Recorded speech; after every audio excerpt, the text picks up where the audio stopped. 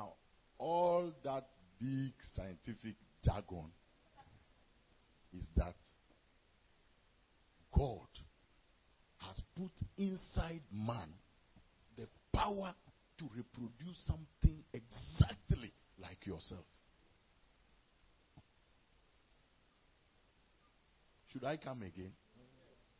I'm saying that you are here as you and different from every other person on the earth because God has put a power into your body to produce exactly copies of yourself. Now let's read Genesis chapter 1, verse 11, verse 12, and verse 24. Genesis chapter 1, verse 11, verse 12. This 1, 11, and 12, first of all. Then God said, let the land produce vegetation, seed-bearing plants and trees, on the land that bear fruit with seed in it, according to their various kinds. And it was so. The land produced vegetation, plants bearing seed according to their kinds, and trees bearing fruit with seed in it according to their kinds. And God saw that it was good. God, in the beginning, when he created the mango tree, the orange tree, the banana, the pineapple, he put inside the plant, the tree, the power to bring forth itself so that he won't need to recreate another mango tree until the earth wipes out. Verse 24. 24 now. And God said, let the land produce living creatures according to their kinds, livestock, creatures that move along the ground, and wild animals, each according to its kind. And it was so. Each according to its kind. And it was so. So, the first dog that God created had power in itself to reproduce dogs. Until today, we have dogs. Then human beings. Let's read Genesis chapter 5. For the sake of effect, let's just read the first 3 verses. Genesis chapter 5 verses 1 to 3. This is the written account of Adam's line. When God created man, he made him in the likeness of God. When God created man, he made man in the likeness of God. Yes. He created them male and female and blessed them. And when they were created, he called them man. When Adam had lived 130 years, he had a son in his own likeness, in his own image, and he named him Seth. Adam had a son in his own likeness, in his own image. He named him Seth. God put into man the power to reproduce himself.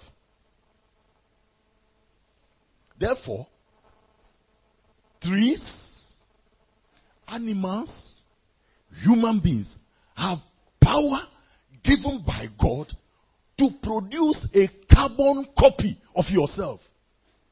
He gave man power to reproduce, not because he is interested just in the natural reproduction, but he wants spiritual children.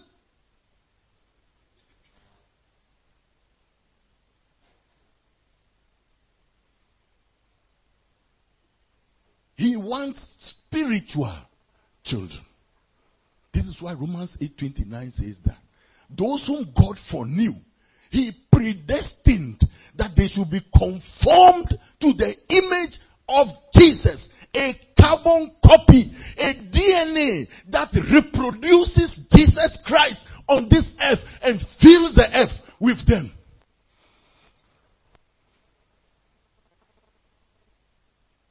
That That's it. That's the master plan that was in the heart of God. Now, many times we love Jesus as our Savior because He died for us.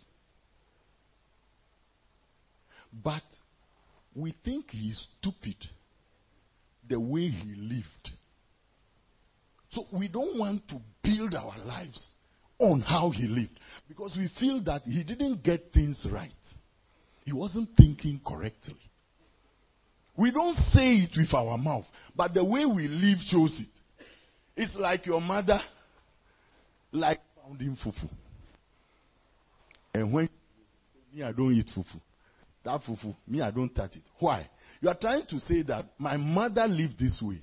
I will not, because I am a little wiser, a little better, more civilized. That type of thing I won't do. You are not telling her that, Mama, I won't dress like you. But you are living it. So we don't really tell Jesus you are stupid, because you don't want to do it so that everybody will know. But the way you live your life shows you don't want to copy Him. But I want to announce to you that, unfortunately for you, Colossians chapter 2 verse 3 says that in Jesus are all the treasures of wisdom and knowledge. Yes. Colossians 2:3. In whom are hidden all the treasures of wisdom and knowledge. In whom, I said, in whom are all the treasures of wisdom, is wrong. What is really there in the verse? In whom are hidden all the treasures of wisdom and knowledge. They are hidden wisdom, hidden knowledge. It is a revelation. It's hidden. So that intentionally the foolish man and woman will not find it.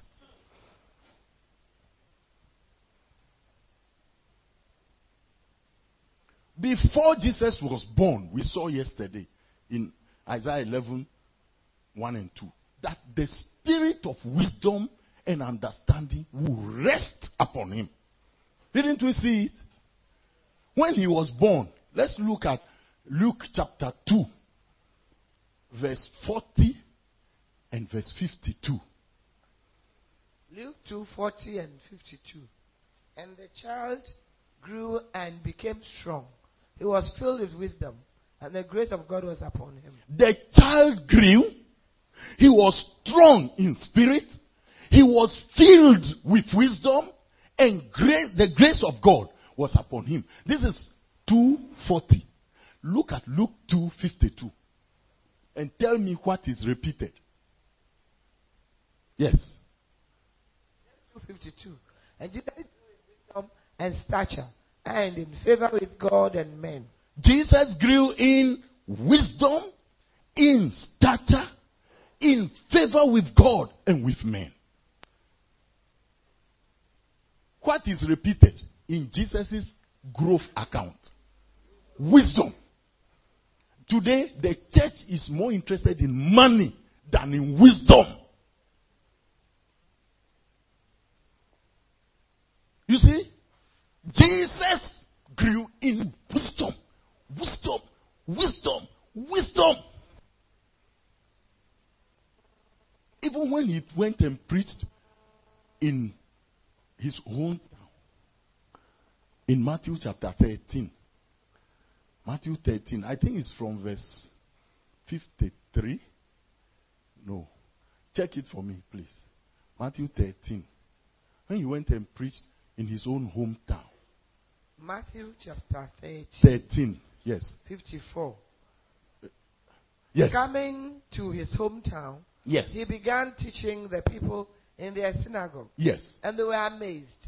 Where did this man get this wisdom and this miraculous power? People were amazed. People who grew up with Jesus, his classmates, his aunts and uncles and cousins, the nieces. They said, what? Where did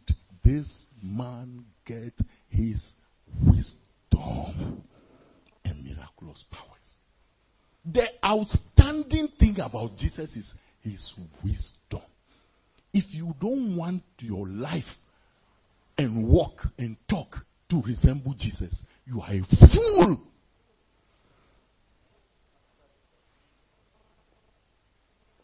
Because the life he lived is wisdom in clothes.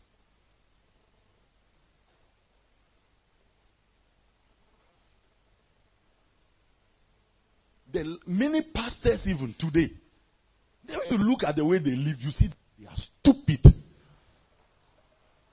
Because they intentionally abandon Jesus' way of living so that they can carve out for themselves a lifestyle. And the church members copy that lifestyle to their own foolishness. As long as I am alive, CDM will not copy anybody except Jesus Christ.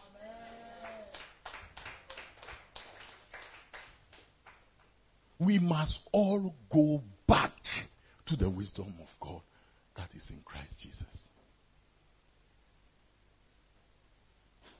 And one area of life that Jesus used to beat all of us is he, from the beginning of his ministry, believed that disciples should be made. In John chapter 2, verse 11, we are told that the first miracle Jesus did of turning water into wine, he already had disciples at that time. John 2:11.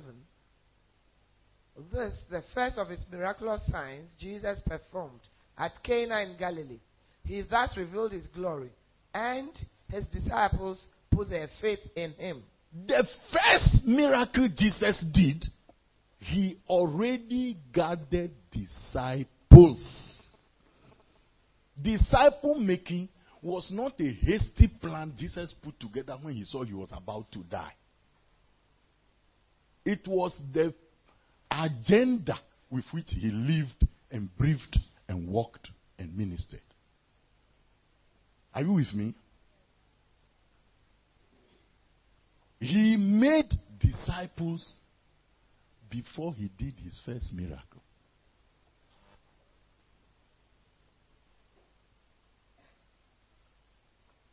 Luke chapter 6 verse 12 and 13 is generous. He says, and in those days, Jesus went up to the mountains to pray. He continued the whole night in prayer to God. When it was day, when morning came, he called his disciples to him and chose 12 of them, whom he also designated apostles. So at the beginning, he had a general set of disciples. But in the course of the ministry, he had an all night, called all those disciples and chose 12. And even among, and the 12 he chose, he focused on them. You see, let's read Mark chapter 3, verse 13 to 15. Mark 3, 13 to 15.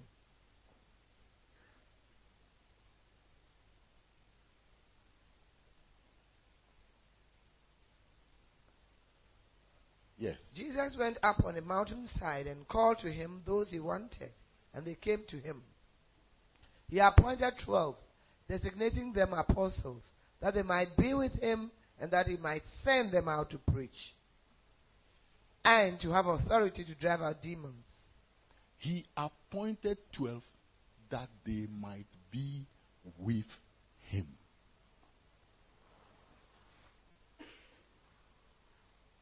It was an intentional program.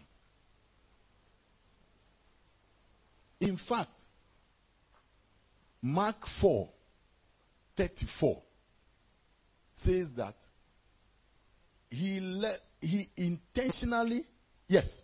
Mark 4:34. Listen to that. He did not say anything to them without using a parable. But when he was alone with his own disciples, he explained everything. You ask yourself, is Jesus thinking correctly?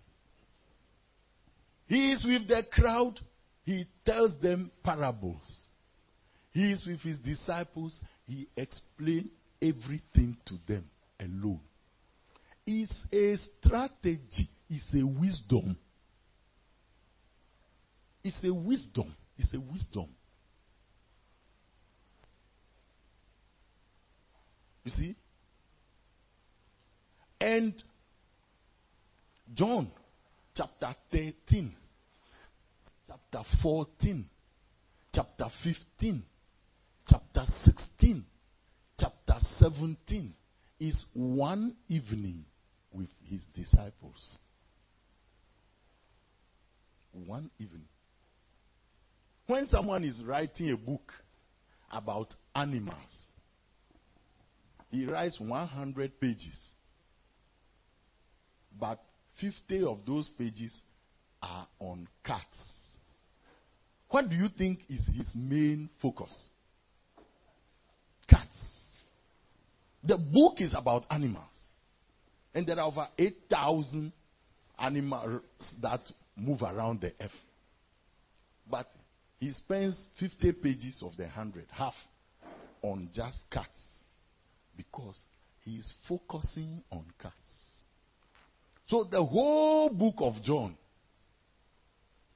he has told you that Jesus had his disciples before he did his first miracles. Then he spends chapter 13, where Jesus washed the feet of disciples. Chapter 14, Jesus says he's going to prepare a place for them and speaks about the Holy Spirit. Chapter 15, he tells them about persecution and how he loves them. Chapter 16, the troubles that they will have, but in the name of Jesus, their prayer will be answered. Chapter 17, the high priestly prayer. One evening. When you write a book about Jesus and spend so many chapters on one evening, if there is no focus? But listen to John 17. Let's read John chapter 17. Let's read verse 3. I want to make it easy for you to remember. Look, verse 3, verse 6, verse 9, verse 12, verse 15, verse 18. I'm just adding 3 to each one. Then you can remember it and tell somebody. Now, this is eternal life. This is eternal life. That they may know you, the only true God, and Jesus Christ, whom you have sent. Jesus is praying to his Father. But there is no place where they capture Jesus' prayer word for word like here. Now, please listen to me. When you read the Bible, you have to take a decision to believe it or not to believe it. Either John is putting words into Jesus' mouth which he didn't say, in which case John is lying on Jesus, or these are the true words Jesus really said in the prayer. This is the longest prayer of Jesus captured for all human beings. There's no other place, Matthew, Mark, Luke, John, Acts, there's no other place where they capture what Jesus really says when he is praying to God the Father as much. And Jesus is telling God that this is eternal life. That they know you, the only true God, and Jesus Christ, whom you have sent. Look, I champion that you can know that you are saved. You have eternal life. Assurance of salvation. So you accept Christ as Lord and personal Savior and we say you are saved. But the truth is that if you don't go on to know God and Jesus, you don't have eternal life. You can't just go to church, raise your hands and say, from today, I accept Jesus Christ as my Lord and personal Savior, and go and sit down on your flat buttocks and do nothing. And then you say, I have eternal life. This is a prayer of Jesus to God. You are only somebody who is stealing, who is eavesdropping. That's how the English put it. You are hearing a conversation between Jesus and his Father. And Jesus is telling his Father that Eternal life is when you know the only true God and know Jesus. You know them well, you have eternal life. You don't know them well, you don't have eternal life. Yes, verse 6. I have revealed you to those whom you gave me out of the world. They were yours. You gave them to me, and they have obeyed your word. Now, look at this. Jesus is saying when he came into this world, some people belong to God, the Father, and God gave them to Jesus. And Jesus revealed God to them so that they will also know God, the only true God. So, let me apply it here. As you sit here now, there are some people God has given you to bring to heaven. There are some people God has tied to your shoulders that only you can bring them to heaven. And it is in your interest to make sure those people get there. If you like, you can go to heaven without them and be chasing money and prosperity and degree. You can do it. You are free. When you get there, you will understand. They were yours. You gave them to me. And they have obeyed your word. Now, let's go to verse 9. That's the verse which makes me fall down. He says, I pray for them. I am not praying for the world. I pray for them. I am not praying for the world, but for those you have given me, for they are yours. Correct. Jesus is the Lamb of God who took away the sin of the world. His blood was the sin of the world. But he says, I am praying for the disciples you have given me. I'm not praying for the whole world. I'm not praying for the whole world. And he is talking to his Father. So at that time, his prayer doesn't cover you.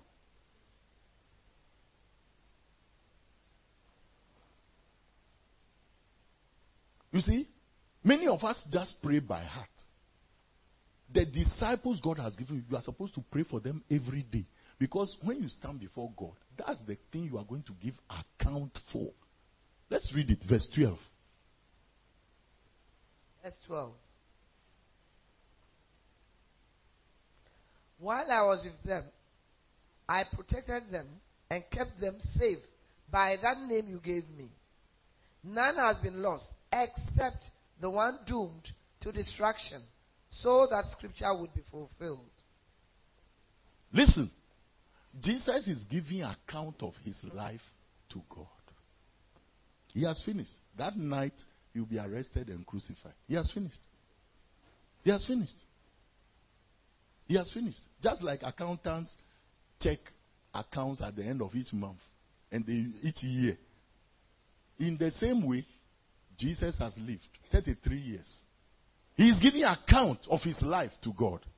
And he says, while I was with them, the people you gave me, I protected them and kept them safe by that name you gave me.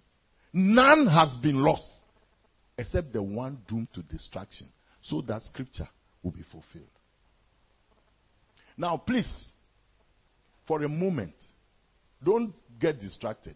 Let's go to John chapter 6 and read from verse 66. John 6. 66. 66. We are reading all the way to From 69. this, Yes. many of his disciples turned back and no longer followed him. From this time, this is the same John who is recording the prayer. Oh. Don't mistake it at all. This is not another writer. This is the same John. He said, from this time, how many of his disciples? Many of his disciples turned back and no longer followed him.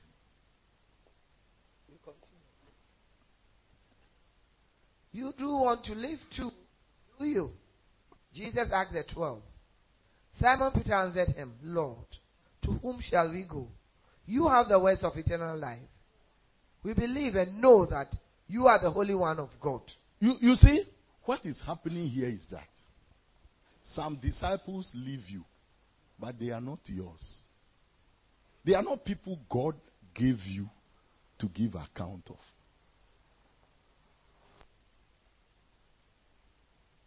That's it.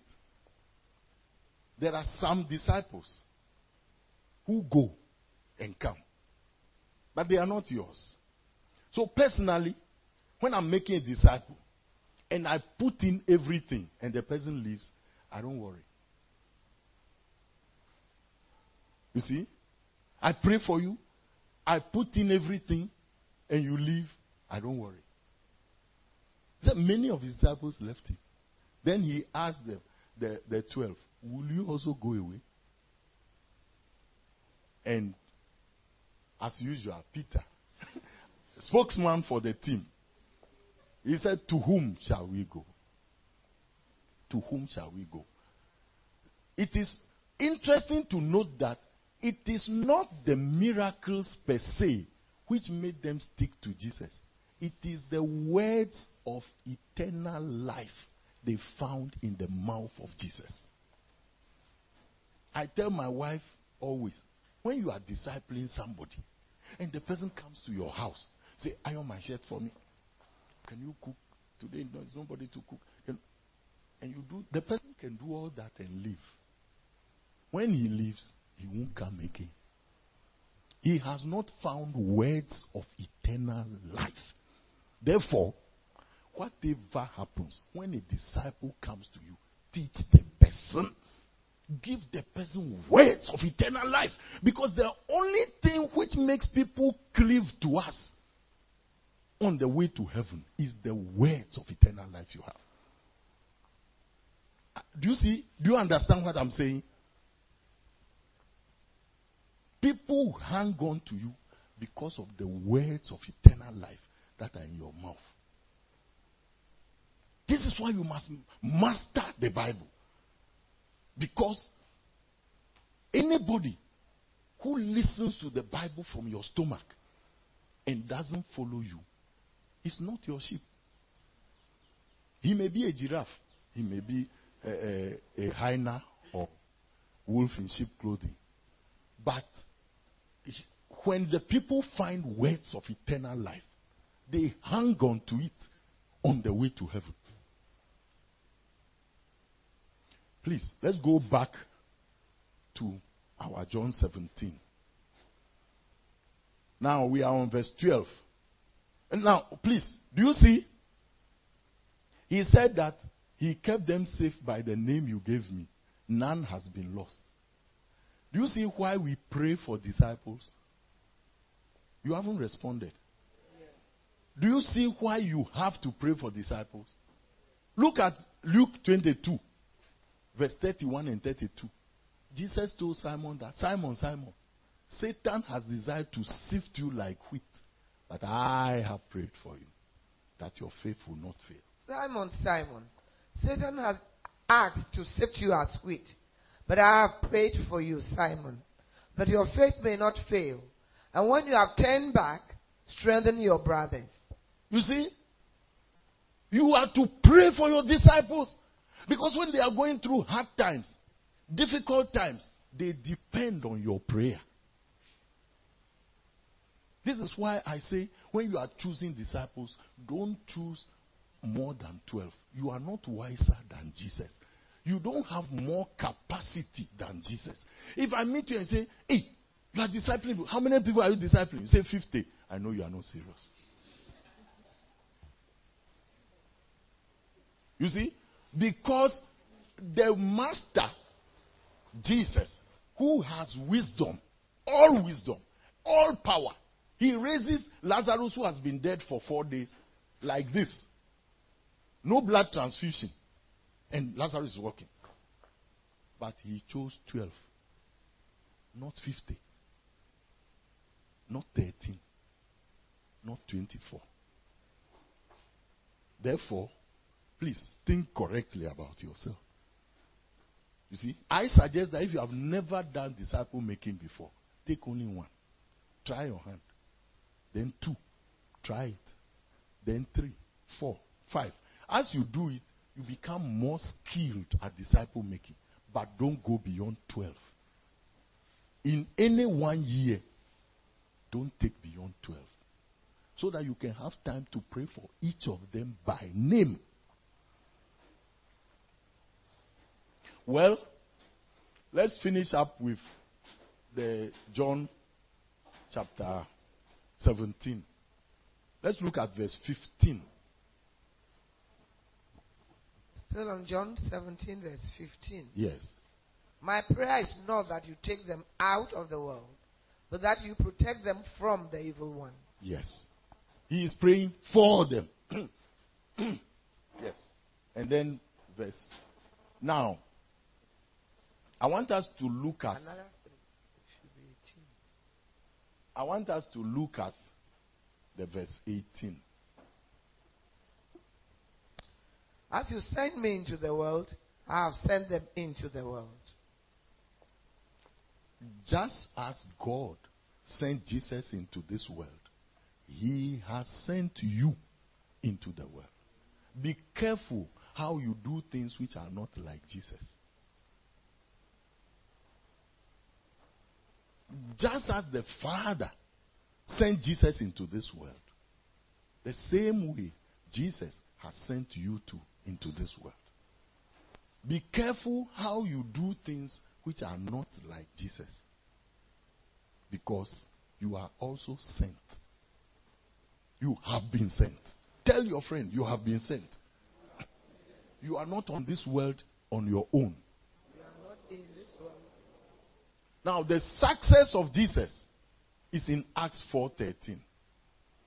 The Bible says, when they saw the boldness of Peter and John, and they knew that they were unlearned and ignorant papashakwa, they took knowledge that they have been with Jesus. His Bible college has succeeded.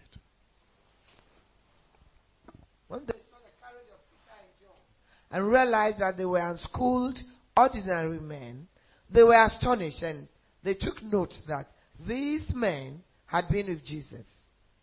Hallelujah. You know, all of us are friends. When people see your friends, are you rubbing on them or they are rubbing on you? What's happening?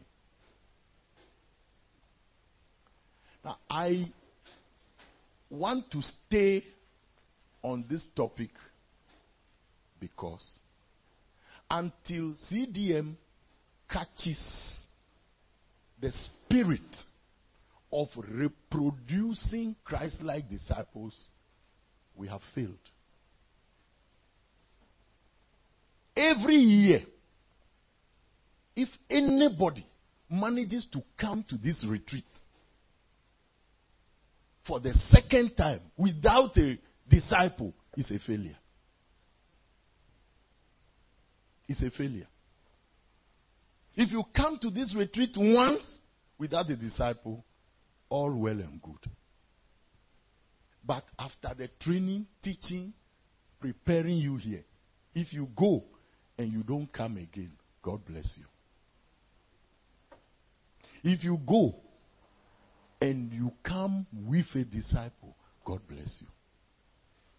If you go after 1 year, you come to retreat, you like the retreat, but you are not fruitful, we don't want you.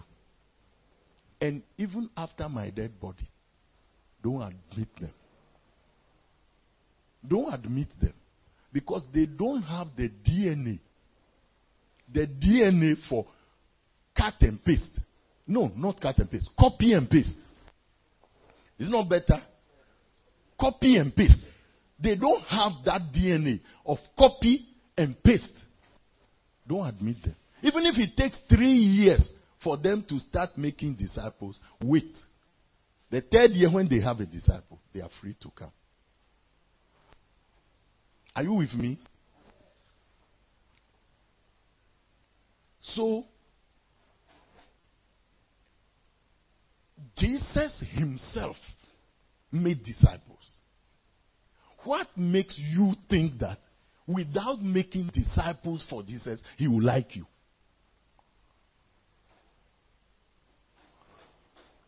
You see, we have come to a place where rich men think that once you give money in church, you are okay. God is happy with you. Is that why he created you? No, tell me. Can your money alone please God?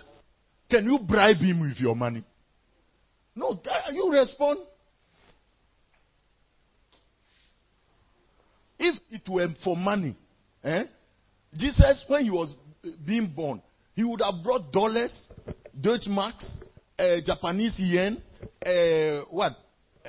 yes, British pounds. That he will be born with them. And then he will put on, his clothes will be made of dollar. You see? He himself will be all dollar, British pound. But when Jesus was going away, in Acts 1:8, he left no bank. He left no money. He told his disciples, don't even take 2 coats. Don't take money begging back. Go. The laborer is worthy of his hire. Money is not the first thing God is setting for you, from you. There's nothing wrong when you bring your heart, your disciples, and bring money. We like that. But if you are not interested in giving God your heart and bringing him disciples, and you only throw your money at us, take your money and go. Take your money and go.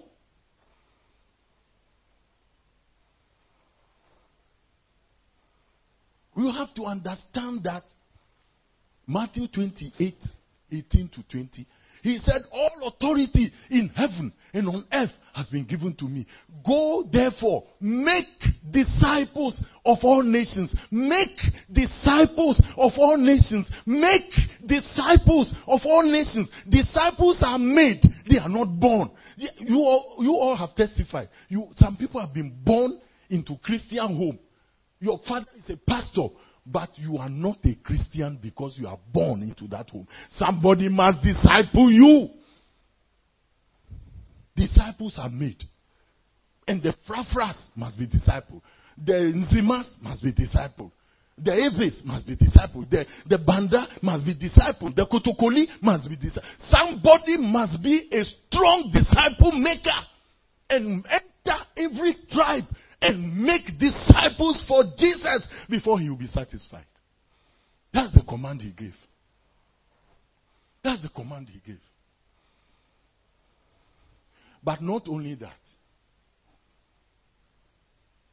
The early church made disciples. The early church made disciples. Let's just read a few of them.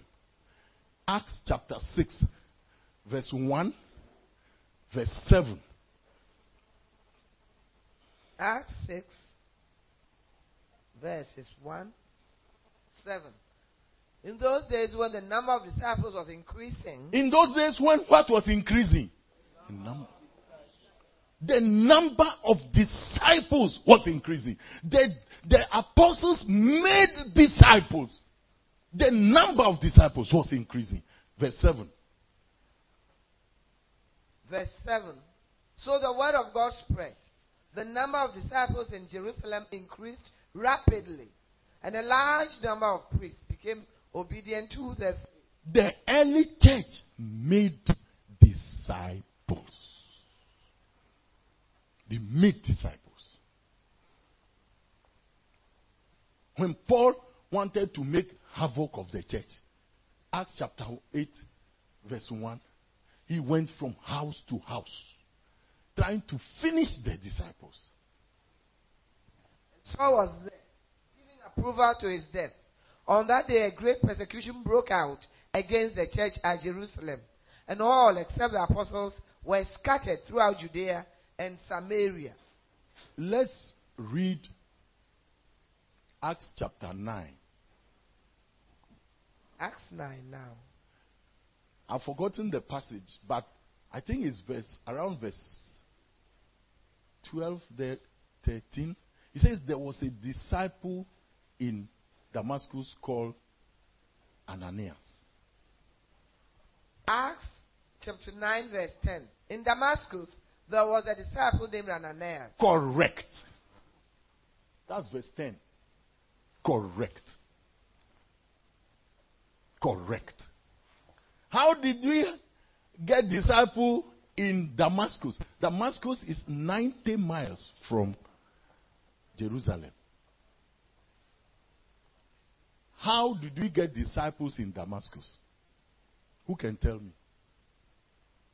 This is not Jerusalem. This is Damascus.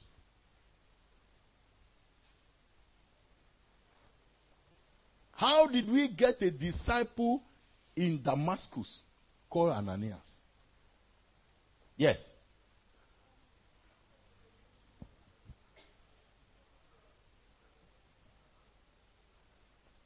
Yes, it's true.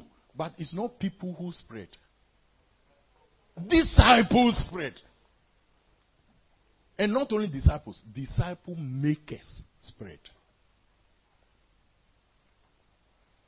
Look, let's read Acts chapter 11, verse 26 and 27. Acts 11, 26 and 27 now. Yes. And when you found him, when Barnabas found Paul, he brought him to Antioch. So for a whole year, Barnabas and Saul met with the church and taught great numbers of people. The disciples were called Christians first at Antioch. Who is a Christian? A disciple. A disciple. The disciples were called Christians first in Antioch.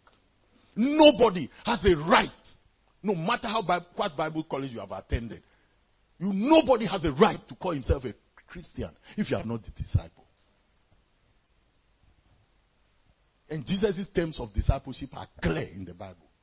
Says if you cannot hate father, mother, wife, children, brothers and sisters, and your own life, you cannot be my disciple. The terms of discipleship by Jesus are very clear. So when they use the term, don't think that is your church's definition. The disciples were called Christians first in Antioch. Don't let us spoil Christianity by abandoning disciple making. But not only that. Now let me go back a little. If you want your life, somebody said, if you want to do something which will stand for many years, plant a tree. If you want something to count forever, make a disciple. Because your disciple counts on this earth and in heaven, eternity, long after trees have died. There's nothing wrong with going around planting trees all over Accra. But I would rather make disciples with my life. I choose to use my life to pursue what is important, most important. It's good to make money. It's good to marry, have a house and car. There's nothing wrong with it. But I will never live for those things. I choose to live and die for the master who bought me with his blood when I was a sinner. That's my choice. You know, I think a lot about my past. And I've shared it. Some of you have heard. But my mother left my father when I was 4 years old. And I had 6 stepmothers. So I never attended school more than 1 year in any town. You know, running. Because when one stepmother is tired of me, he sends me to the next stepmother. So kindergarten, I was at Amfuega. Class 1, I was at Ho. Class 2, I was in Kute. Class 3, I was in KJB. Class 4, I was in Jessica. Class 5, I went to Ho for the first term. I came back to Jessica. Class 6, I was in Ho. From first term, I was in Jessica. Second and third term, I was in Cortes. Form 2, first term, I was in Abotuazi, Tapa Abotuazi. Form 2, second and third term, I was in Pando. When I was 4.5 years old, my sister was 6.5 years old. And one of my stepmothers was cooking. And we started quarreling. And she said we should stop. And we didn't. So she took the food and poured it on the ground. And chartered a taxi to send us to our mother's hometown. When we arrived, my sister was 6.5 years old. The one who is in Tema now. She didn't know the way to my mother's house. And we were wasting the taxi man's time. So he put us on the roadside. That's where we slept. But God, knowing that I'll be a pastor one day. My father went to Ho that day and asked, where are the children? Said that they are troubling me. I've sent them to their mother. And my father sent the driver. When the driver came to Amfuega, there I was lying on the street with my sister. He picked us into the car, sent us to another stepmother. That's how I grew up. That's how I grew up.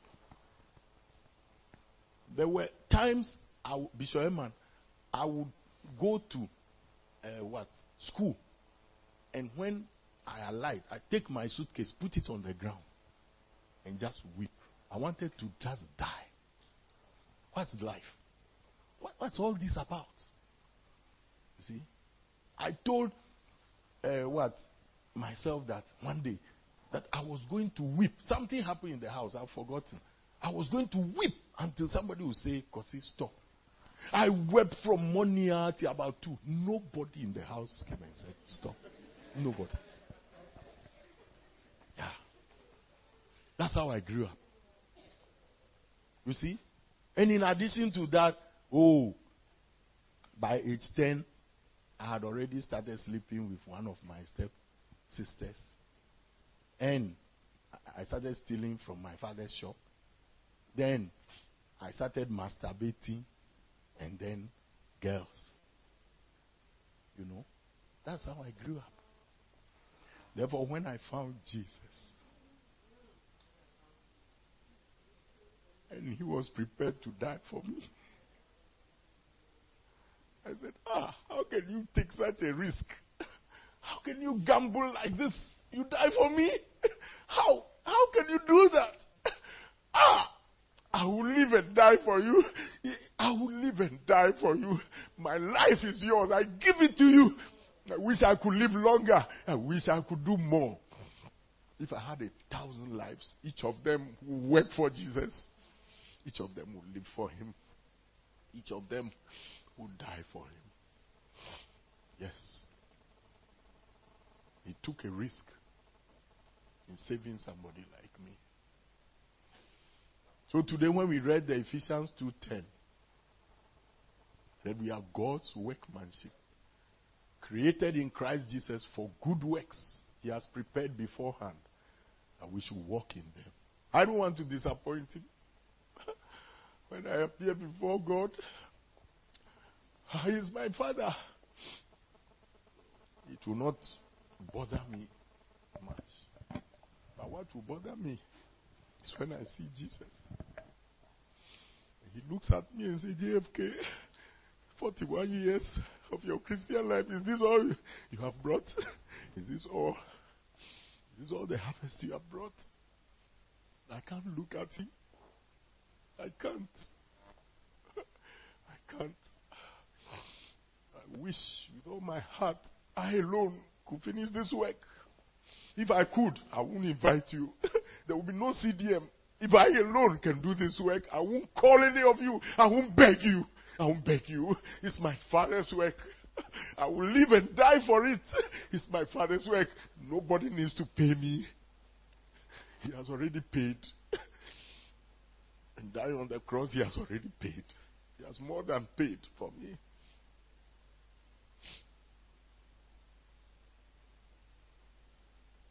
You talk to people. Look, this is our 7th year as CDM. Every year, people come. 150, 200.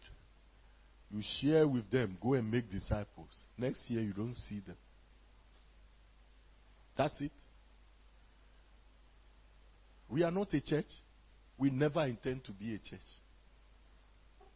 We don't take tithes from anybody. Nobody is begging anybody to be a church member. This is our major meeting. We meet only one major meeting a year. The February meeting is a weekend. We call it evaluation. And I can tell you that I've been doing this work, talking about disciple making, at least for 35, 36 years now. Because when I was in Lagos, I was the soul winners president. Started making disciples. You saw Apostle Dr. Isumi and his wife when they came on Sunday. Those of you from the Bible college, you saw them. I taught Stella Isumi, Dr. Mrs. Stella Isumi Brimpo. I taught her in our maturity classes in Lagos. We are talking about 1976, 77. I taught her. This is not the first time I've started talking about disciple making. You tell the people, they say, hey, oh, I see. Then they go. Everybody is doing his own thing. So today, I'm trying to lay down the rules. If you don't have a DNA, if you don't have a copy, so that each year you can produce at least one disciple, don't come.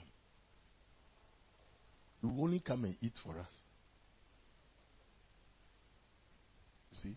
And it's not a short journey that, oh, I will bring one disciple this year and then I'll go and rest. That's not it. It's from now until we finish the work. And ordinarily, if Jesus doesn't come in time, it should take us 36 years.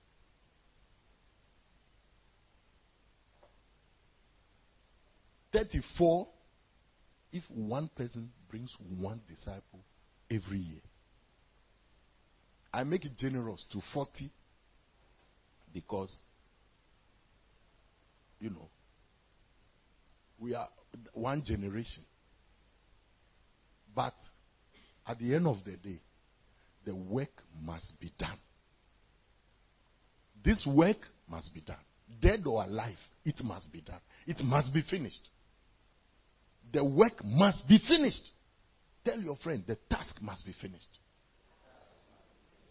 Is it too much for me to require of you one disciple a year? What is difficult about that? What is difficult about that? So, I want us to rise up and pray. I'm not going to make a general altar call. This, what I'm asking of you is that you are ready for the next, let's say, 34 years as God gives us life. You are ready. Listen to the things I'm saying before you come out.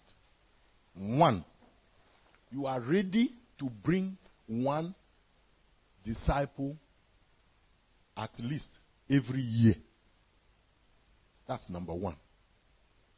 Number 2, if you haven't gone to Bible college, you are ready to be trained.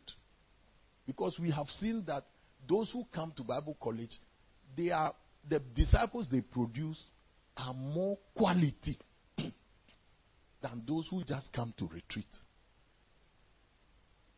And the Bible school is just 1 week at a time. Number 3, you are prepared at least for our major retreat to come and produce yourself The reason is that if you don't come to retreat, there is no way we can strategize and take a new year and take new grounds. So, you have a whole year with your church. Give us 1 week a year and come to retreat. I want to see you and know that you are part of the game. If you are not ready, it's not a sin. Don't worry yourself. I won't love you less or anything. Don't worry. I'm not begging you. But it's a commitment that every year, if you are in the country and it's possible, you want to be at the retreat. If not, you are in Australia, you have started a work there, ring us, say that, hey, I've started discipling people in Australia. Now we are about 12 or 20. Please, can you send Moses or Jethro to come and handle us? That's okay. It's a commitment. I don't want you to be my church member. I have enough. I mean, I have done church work all my life. I don't want you to be in my church. Why should I? So I'm not stealing anybody's church member for anything. I don't need them. You have to believe me. So if you are prepared to commit yourself to that, I want you to step forward.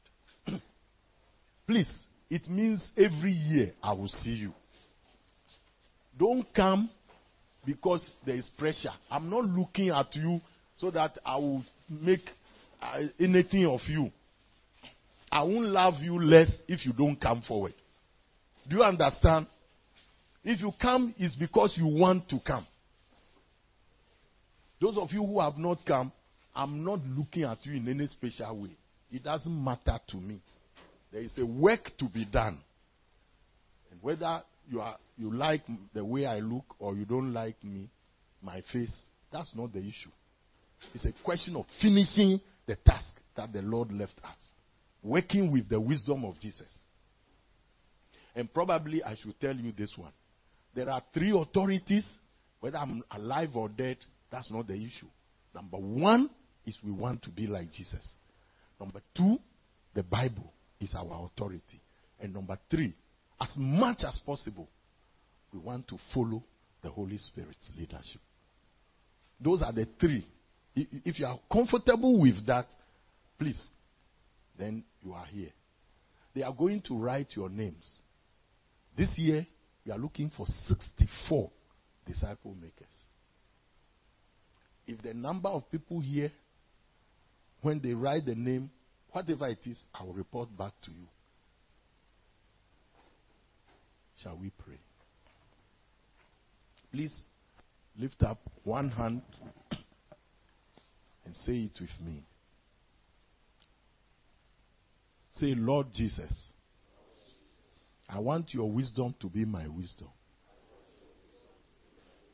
You made disciples. Give me grace and anointing to make disciples like Jesus. I commit myself to finish this task or die in the attempt. In the name of Jesus. Amen. I'm praying for you. Father, you are no stranger to what has been going on here. I pray for each of them. I'm asking that your spirit, Christ-likeness, and the Bible will be the foundation of everything that they do and say. That in the years to come, you will give us life, Father. Give us the anointing we need, Father. Give us the strength, the encouragement we need, Father. Give us the resources we need. Father, help us, Lord. How can we appear before Jesus after his death for us and have nothing to show? Father, how can we appear and have nothing to show? How can we appear having nothing to show for the years that you have been faithful to us, Lord? Father, Father, I pray for them. I pray that you will keep them. You keep them focused. Keep them true. Keep them faithful. And anoint their lives. Break the hand of the devil over their lives. Give them a clear road. Let them know exactly which part of the field you want them to fight in, so that they will not be divided. Keep our hearts to love one another. There will be unity of purpose until we finish this work. In Jesus' name. Amen. I just want to add that when I became born again, one of the most difficult things I had was to forgive my mother. My mother. She was in Amfuega, 10 miles from Pando. I was in Bishoeman for 5 years. My mother never came once to say, Kosi, I don't have money, but I'm your mother. Just go to school. It will be well. My mother. So when I became born again, I struggled. But I forgave her. I forgave her. Jesus gave me strength and power to forgive her. I normally want to end the story that way, so that it will not look like now that she is in the grave, I'm still bitter. I'm not. I have forgiven her. And I pray that who will take the names for me? Yeah, thank you. Miracle. Please give your name to Miracle. But Miracle, you alone, it will take you forever. Okay. So Miracle and Michael, you go to them and then just give them your name and your contact, because if we have your name. Okay. He says the name, the contact is there already, so just the name, then she will plug in. Thank you very much, and God bless you. Amen.